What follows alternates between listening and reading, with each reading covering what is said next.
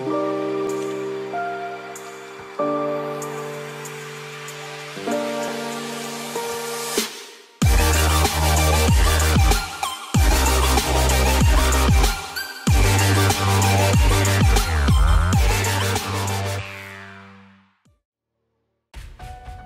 we're going to be preparing healthy dinner recipes.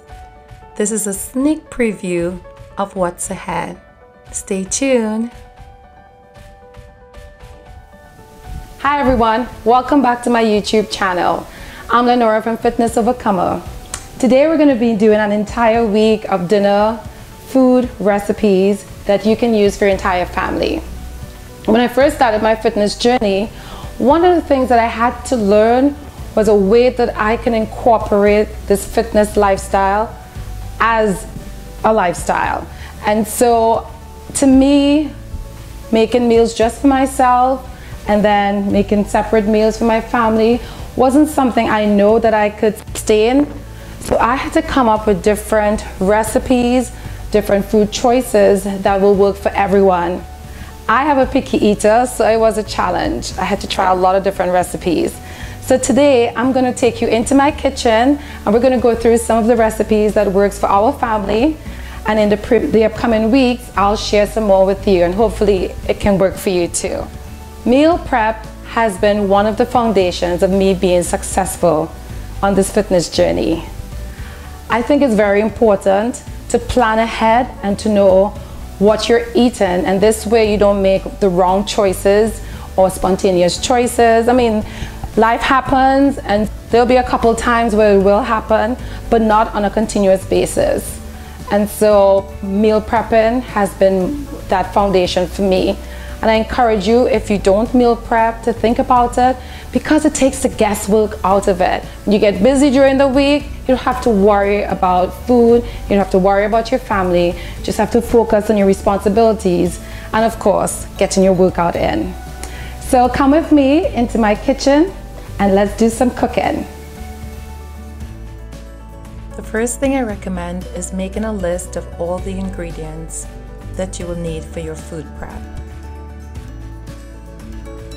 Next, to make the meal prep process as efficient as possible, place all the ingredients together. This way you can see which ingredients take the longest and start with those first. Always start with the food items that take the longest to cook. In this case, it's the sweet potatoes. I've already washed them. Now I'm making holes in them to allow the steam to escape as it cooks and wrapping them in foil to bake. Place sweet potatoes in cold oven at 400 degrees for an hour and 10 minutes. Now I'm putting on the jasmine rice, which my kids love, with using some Himalayan salt, 2 cups of rice with 2 cups of water.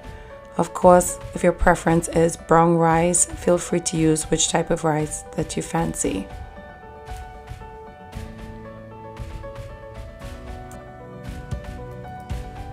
So now onto the eggs. Yes, I'm using an egg maker. Love it.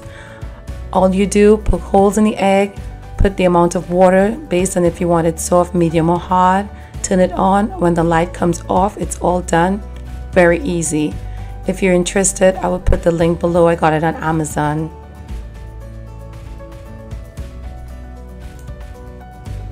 Okay, now onto the chicken. Chicken has already been washed with white distilled vinegar, and as you can see, I'm cutting off any extra pieces of fat. Today we're going to be doing 2 chicken recipes.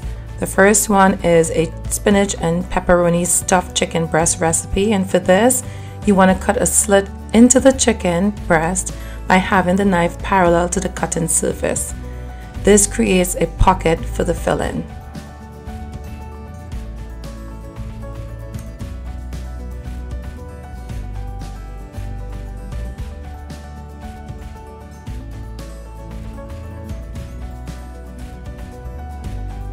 The next chicken dish is a stovetop grilled chicken recipe. For this, you want to cut the chicken breast into 1/2 to 3/4 inch pieces.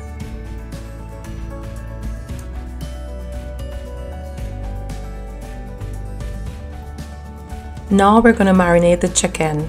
Normally I will do this the day before the food prep or at least 4 hours before cooking. But for the purpose of this meal prep video, we're going to do it now. The main ingredient is the Ken Steakhouse Light Northern Italian with basil and Romano dressing and marinade. Shake it really well, pour a generous amount. Add some black pepper, Himalayan salt, and garlic powder to taste. Mix it up really well. As you can see, I don't mind getting my hands dirty. The rice and boiled eggs are all done. I have the eggs soaking in ice and water while I prepare the rice. You want to prepare the rice while it's still hot so the spinach can soften. Now we're going to add the ingredients. Pour the hot rice into the bowl. Add olive oil, about 2 tablespoons, fresh cilantro, garlic powder, and then a handful of spinach that you want to break up into smaller pieces. Now mix all the ingredients. I came up with this recipe one Sunday. I'm always trying to find ways to incorporate micronutrients into the diet. Now we're going to get the stuffed spinach and pepperoni chicken breast ready. Preheat the oven for 375 degrees. You want to put all the ingredients on one plate so it's easy to get access to stuff. So that is the turkey pepperoni, mozzarella cheese. I use the low fat one, spinach, and some whole wheat breadcrumbs.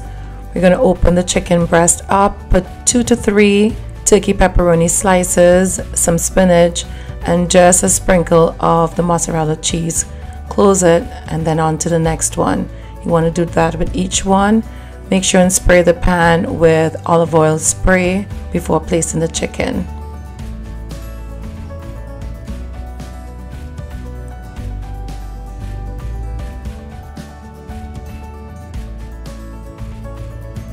Once we're all done, lightly spray the top of the chicken breast with some olive oil and then sprinkle the top with the whole wheat breadcrumbs.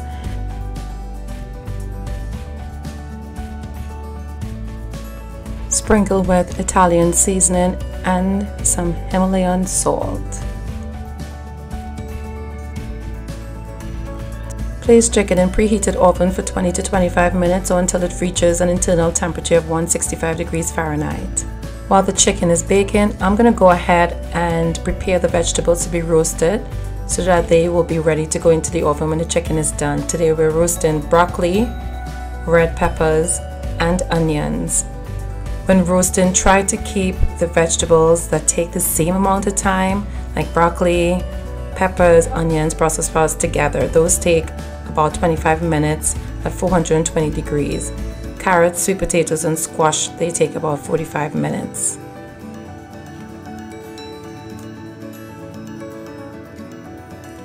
Now we're going to add some basil, garlic powder, Himalayan salt, oregano, black pepper, and some olive oil to the vegetables.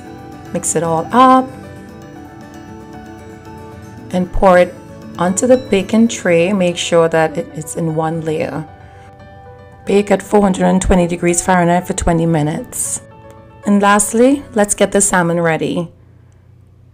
I guess it's up to preference, but I prefer my salmon without the skin, so I'm taking the skin off. Very easy. Once you get a hold of one end, it's very easy to come off. Next, I'm going to cut the salmon into half, which makes it a lot easier for cooking. I'm going to salt it with some Himalayan salt, some garlic powder, and most of all, lemon pepper seasoning. That's the key. And finally, I'm going to be cooking the grilled chicken and the salmon. Heat both pans medium heat. I'm adding avocado oil.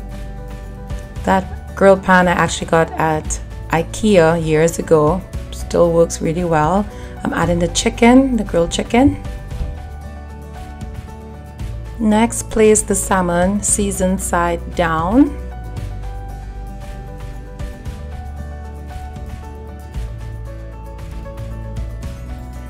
seasoned with lemon pepper seasoning, garlic powder, and Himalayan salt. Okay, stir chicken occasionally. The salmon I usually cook for about 9 minutes on each side until it reaches an internal temperature of 145 degrees Fahrenheit. See, I'm separating the salmon. Usually I can tell when it's time to turn. If you look on the inside of the salmon, you'll actually see it gets a bit white. When that white mark reaches halfway, that's when it's ready to turn, which is usually around 9 minutes.